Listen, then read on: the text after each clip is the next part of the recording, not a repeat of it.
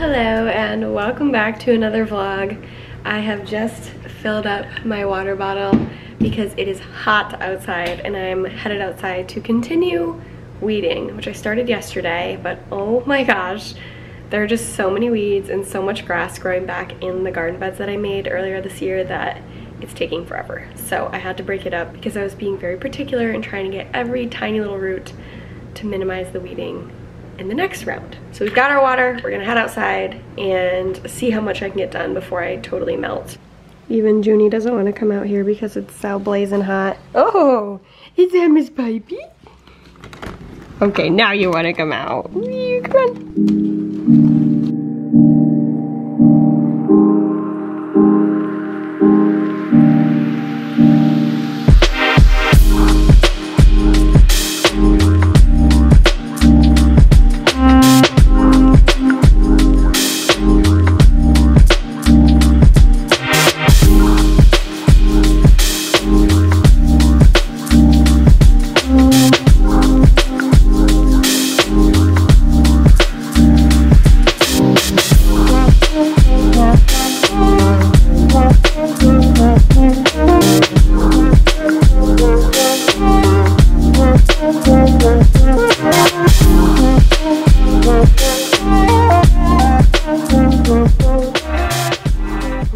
It is so hot outside.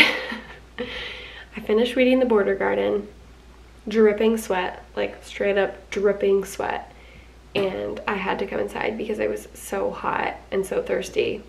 Naturally, I did not drink enough water today, so very dehydrated. While I was out there finishing up, I picked some of our King Henry violets. These are actually edible flowers, and I thought it would be fun to make some ice cubes with them.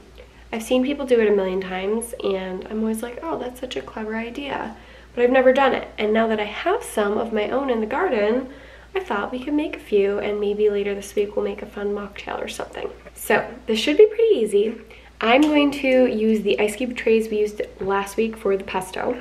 They're just silicone cubes. They have a little silicone top so you can seal them up. I will fill this with water first, and then I will take one flower and place it inside each cube. If I put the flowers in first and then I fill it with water, they're gonna like flip all over the place. This way I have a little more control over like what they look like and where they're placed in the cube.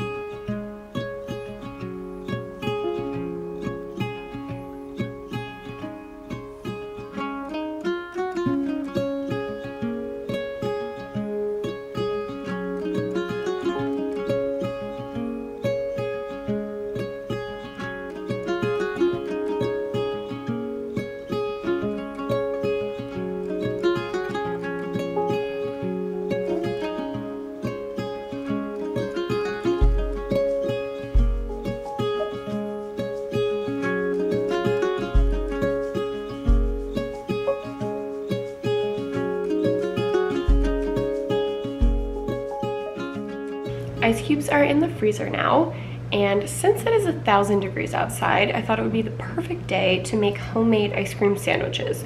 So I'm going to throw my shoes on and run down to the farm store to grab a quart of ice cream, and then I'm going to come back home and whip up some chocolate chip cookie dough. I believe I have everything I need, so If not, we'll have to pivot. But then we can assemble some homemade ice cream sandwiches after dinner for dessert. I'm actually very excited to leave the house because I just got my new barefoot sneakers in yesterday. So this will be my first time leaving the house with them. They just look like regular sneakers. My friend Carrie Ann has been telling me about barefoot shoes for years. She's always looked for them for her kids, and she's always raved about how much better they are for your feet. And it's taken me years to let that sink in, like the importance of taking care of your feet, which sounds so silly.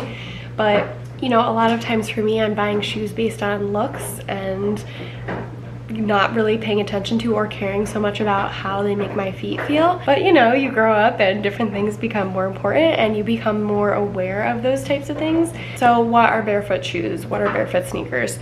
They are just designed to mimic the natural shape and movement of your foot. The shoe industry has just exploded with all kinds of styles and shapes and cushions, and we've kind of forced our feet into what exists today, but it's not always great for your foot.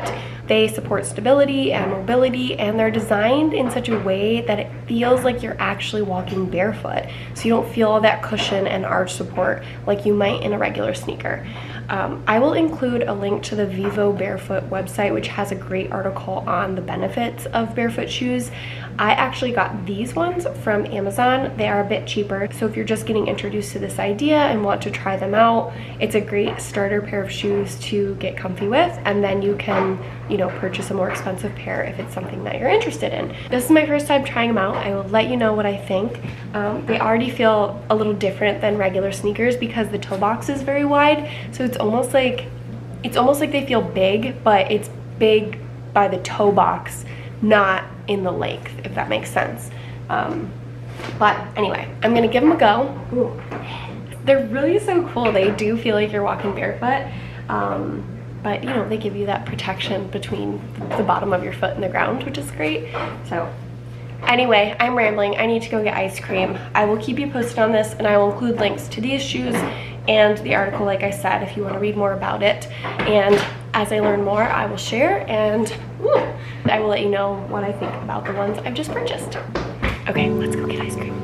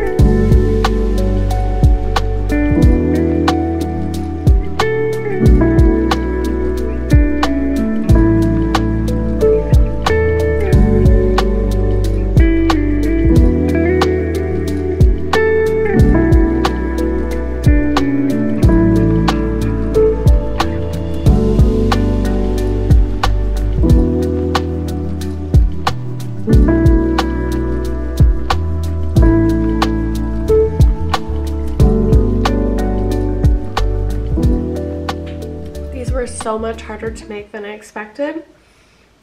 It's the ice cream part. Like the cookies, they're small, but they were fine. But getting the ice cream to like sit properly in the middle without like melting into my hand was very tricky.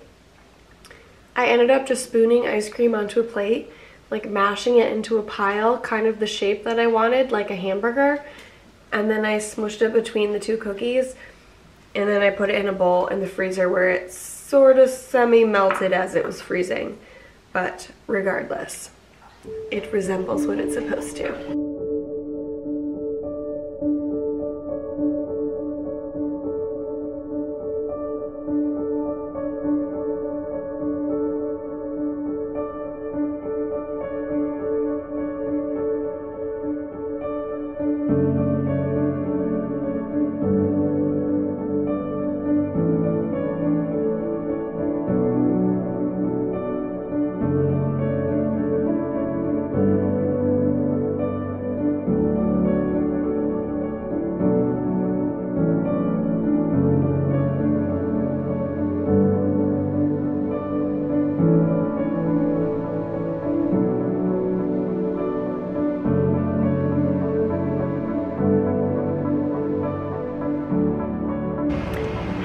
good afternoon, happy Friday. I'm out in the garden again, checking on things because last night we had a huge torrential downpour, thunderstorm, lightning storm. It was awesome, but it was pretty intense, so I wanted to make sure all of the plants made it. Nothing looks completely smushed, just a little flopped over, but it gave them a good water, so that's good. That's one less thing I have to worry about for the next few days.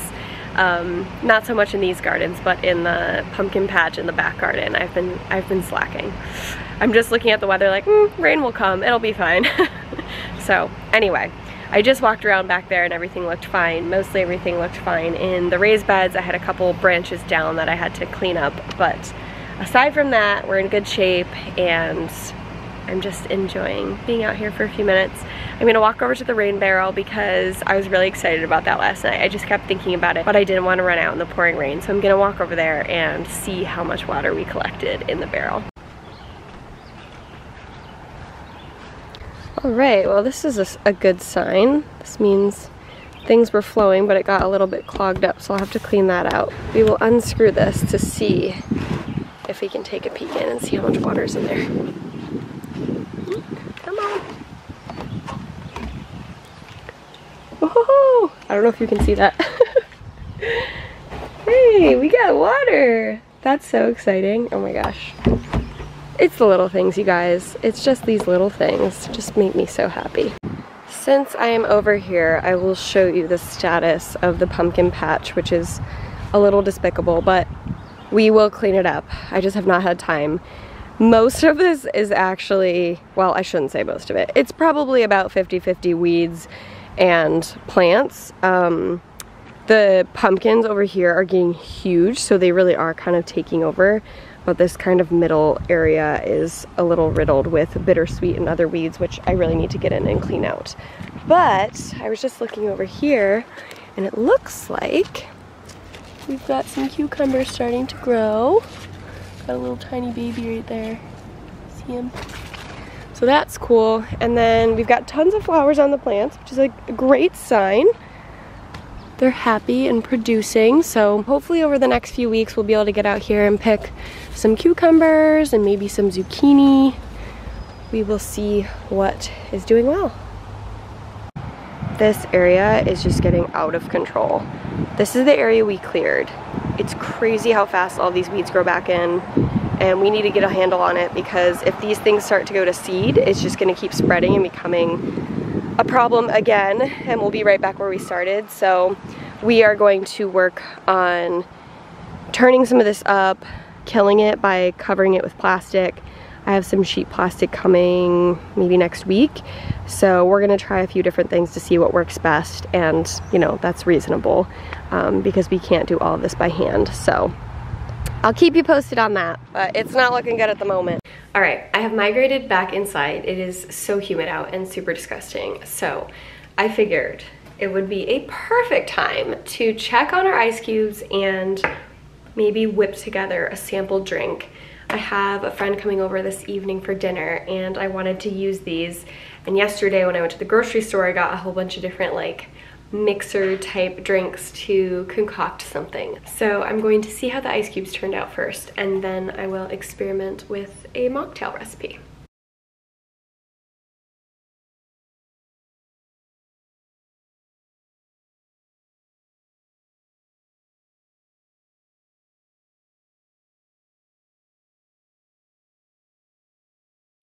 I feel like these turned out pretty good. We'll see how they work once there's liquid in the glass, but they kind of were like floating on top of the water when they froze, so you get a little bit of like dimension with the petals, which is cool. Okay, so for our mocktail, I got this blueberry with hibiscus extract Topo Chico, which looked delicious. I'm going to add some of our favorite ginger beer. This is the Fever Tree Premium Ginger Beer Light, so it's not super sweet. If you don't get the light, I feel like it tastes more like a sweet syrup and less gingery, and I like when it's really gingery. And then I also got some blueberries, so I'm going to pour some of those in a bowl, muddle them up, and then I'll pour them in the drink so we get a little boost on the blueberry flavor, and then we'll see how it tastes.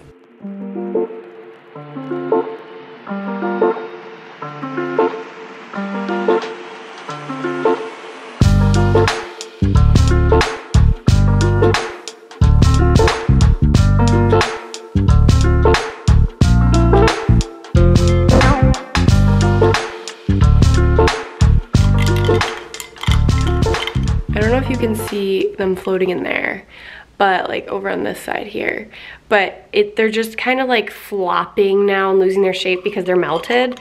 So that, and I feel like because I added all the blueberries in the bottom and it's like a slightly colored liquid, they don't really stand out. So this just totally feels like one of those Pinterest fails where you're like, it looks so good and mine looks not so great.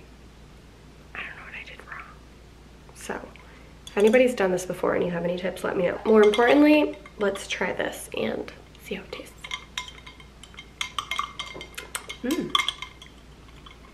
The blueberry is excellent. I love this. The blueberry with hibiscus extract, that hibiscus like is really, really subtle, but it's really nice. And I think adding the extra blueberries gave it a nice boost. Not bad on the flavors. A little bit of a fail on the flour ice cubes, and also, I don't know if I should have put all the muddled blueberries in there. It's making a bit of a mess in the bottom. You know what I think this could also use is a little bit of lemon juice. It's like not too sweet, but it's more sweet and less tart, and I like a good balance between sweet and tart. So I'm gonna add some lemon juice.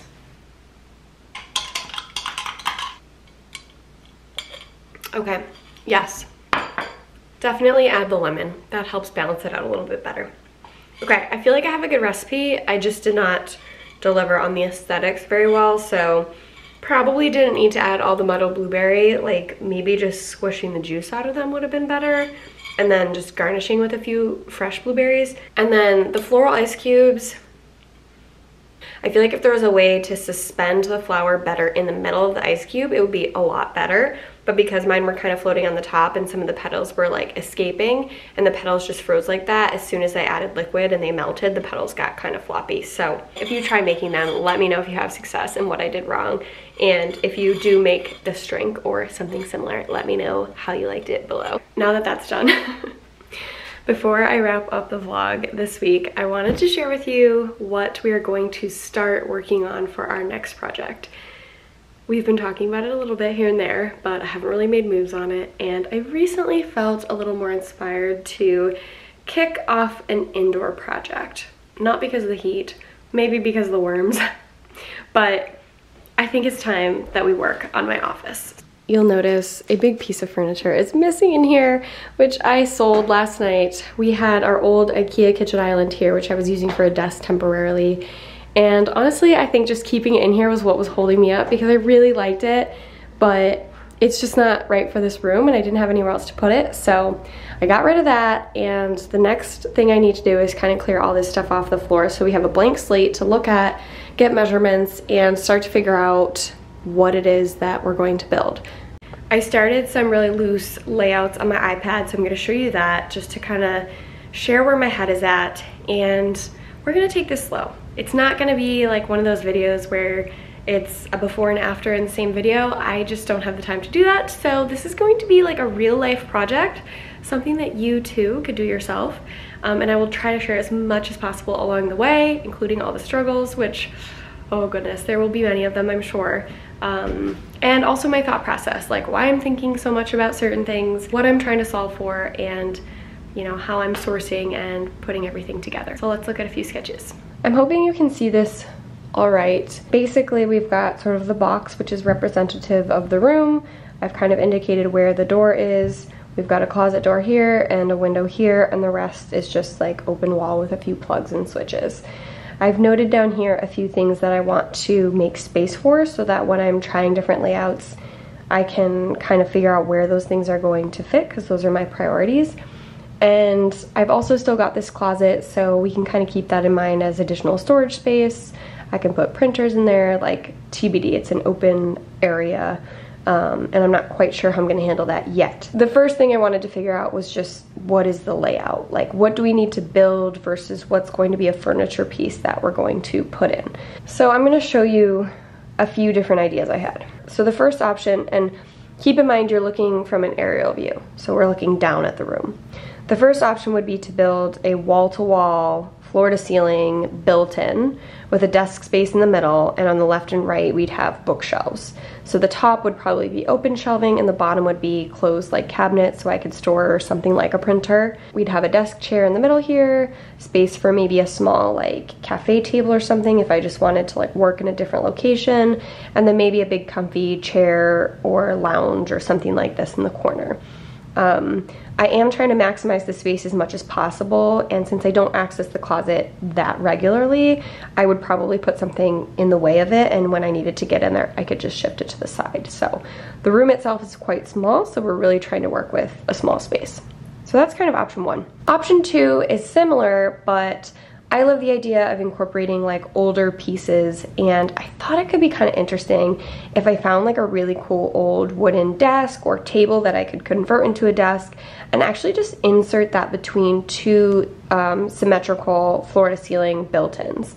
So this would be similar to the other option visually, but we would only be building in these two shelves, and this would actually be a piece of furniture that we would slide in between. And I think that could just have a really nice aesthetic, but also what I liked about that is this could slide out and we could easily slide in like a twin mattress or something, like if we had guests over and we needed extra sleeping room. So the fact that this would be a movable piece of furniture could make this a more like versatile space. Another option I was thinking about was doing more of an L shape. So the reason I liked this is because the window is here in the top right, and if I'm facing this direction, this wall, when I'm talking on video calls, the light shines on my face, so it's much better light for video conferencing. But if I'm facing this wall, it's kind of to the side, so my face is a little bit darker. Now, that's not the biggest deal because I can always get lighting or lamp or something to help with that, but I wanted to kind of see what this might feel like. And in this layout, I've done kind of like a corner that's open, so I could face this wall or this wall. And then this like bottom side here would be floor to ceiling, open shelving on the top and closed cabinetry below. So this layout would occupy more of the footprint of the room, but would give me a little more flexibility with where I could sit and work from and like position myself depending on, you know, what kind of work I'm doing. Next, I was thinking, what if we thought outside the box a little bit? Like, what if I did a built-in on this wall and a built-in desk on this wall, so they were kind of symmetrical. I could use this center space for like a big comfy chair or even just like a little cafe table and a seat or two, so I had kind of two different working spaces. And we kind of had this almost like hallway space on the right. It keeps the closet and the window open, it keeps this door space open, but it could be a little bit tight here, so I think before I really decide, I need to do some measurements and figure out if this is a reasonable amount of space to have a desk chair and a comfy chair and access like the cabinetry below, or if it's just gonna be too tight and that really wouldn't be the best layout. So at the moment, I think I am leaning toward this option where we have this inserted desk that I sourced somewhere, and then we just have built-in shelves on the left and right. I need to do some measuring. I obviously need to find a desk first because that will kind of determine the size of these shelves because I don't want huge gaps between, and kind of like tape the space out to figure out if that feels right, if it's enough space, if it gives me enough storage, if it kind of checks all these boxes I've noted below. But at the moment, I'm leaning this direction. What I like about it the most is it gives me the most space for moving other pieces of furniture around. Like, I could move this chair and put it in this corner in front of the cabinet. I could move this little cafe table in front of the window and have a little chair and sit there to work sometimes. So it's not so permanent that I can't shift things around when I feel like it. I have saved a ton of inspiration on Pinterest for different reasons, and I will pop a few of these like full screen on the video here so you can see them better. But this one in the top left, I really loved how they built in this bookshelf above the desk area, and I think we could do something similar even with like an inserted desk here. So imagine we kind of create this shell with the left and right and across the top, but in the middle here is this beautiful old wooden desk or table that could slide in or out. And I love this color. I actually have been thinking about this color for the kitchen, but I have to think about that some more because I'm such a green girl. I don't want every room to be green. So we need to kind of plan a few of the rooms down here before I settle on a color, but it's one of my choices. This is kind of what inspired that idea where they've got a desk between these two built-ins. It just feels to me more cozy and less like this big massive built-in that just is all the same color. I love how it breaks up your eye. I love that it has different depths. I love that the wood kind of brings in this balance with dark and light. So I'm currently on the hunt for an old desk, and depending on what I find, that will probably sway which direction I end up going. If I can't find something I love in a reasonable amount of time, it might not make sense to do that. So we will see. This image is really what inspired the idea of like having a working space in the center of the room. Obviously, you know, it's easy to throw a desk up against a wall, but sometimes I want to look away from the wall. I want to look out the window. I want to look out the door. I love to switch up my spaces. I'm always working in different rooms of our house now, so I want to be able to move around, and I like this idea for me on a smaller scale of having a little center table or a little cafe table that I can shift around the room. I loved this image, and there are a lot of images I saved where they had furniture in front of the shelves or the cabinets, and it's easy to say to yourself, like, I don't want to block anything, but it's such a small room that I really have to be open-minded. So I didn't want to lock myself into, you know, not blocking a cabinet that I use a few times a year. By incorporating movable pieces like this, it's easy to just shift it out of the way when you need something and then put it back in its place when you're done. The last image I'll share with you is just a really compact office space, and this was another one that made me think about how to really utilize the space as much as I can, from floor to ceiling across all of the walls, to maximize storage, maximize comfort, you know, make myself multiple spaces I can work from. You can do so much with small spaces, and I kind of love that it is a tiny space.